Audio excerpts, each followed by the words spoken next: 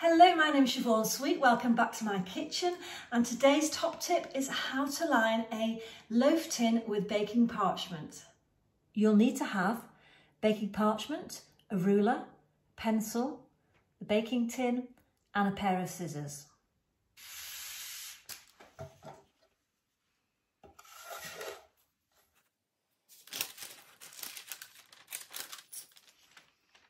I just draw a little pencil line there. And then my ruler, draw a line.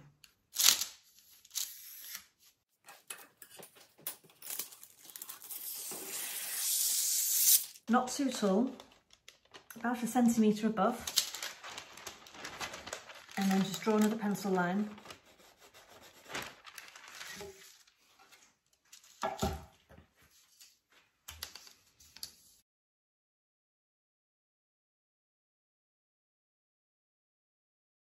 Put your tin in the middle and draw around the corners.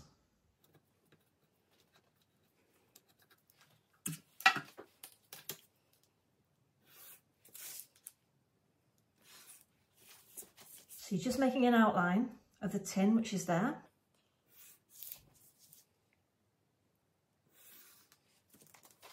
Now the easiest way I found to do this is just to put a line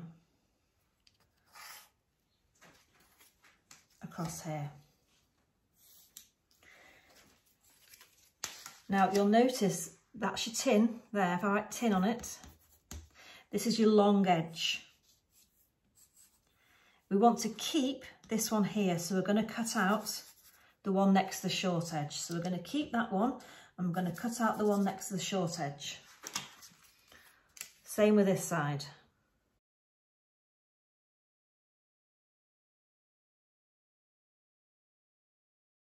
And then you're just going to cut those out. The reason I put pencil mark on them like that is because when you start turning your paper, you can get confused which ones you're cutting out. So I've just found this an easier way of doing it.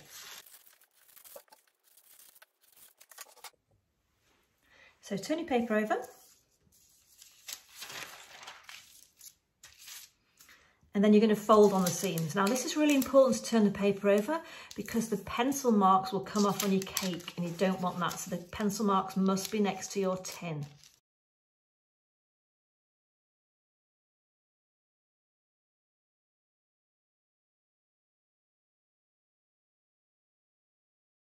Now I've lightly greased that already just so it's easy to put in. Pop this in. And these triangles are going to go behind. You can see that behind. And push it in. And that way you're going to get a lovely, nice, square tin. So that is your tin now, all nicely lined, ready for the mix. Thanks for joining me today on Top Tips. Please like and subscribe, and I will see you on the next one.